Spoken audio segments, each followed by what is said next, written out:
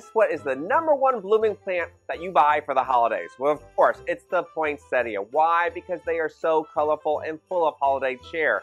Did you know there's a few facts you might want to know about poinsettias? Because as a matter of fact, yesterday I was with a client and she didn't want poinsettias because she's worried about her cats and her dogs. Well, in fact, poinsettias are not poisonous at all. That is strictly a myth. Now, if you ate a plant or two, you're probably going to get sick, but most likely you won't die, nor will your animals eat them either. So you don't have to worry about that. Now, there are also a few care instructions you need to learn. Poinsettias love lots of bright light, not dark areas, and they do not like to be kept next to a vent. Now, what about watering? You know, I like to keep mine moist at all times. So what I do at my house is I water once a week. Every Sunday is my water day.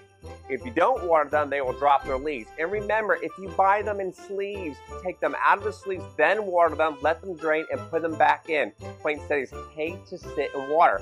That will also make them drop their leaves. But don't forget, there are other blooming plants you can have for the holidays, such as Narcissus, and one of my favorites, the Cyclamen. Happy holidays! I'm Chris H. Olsen.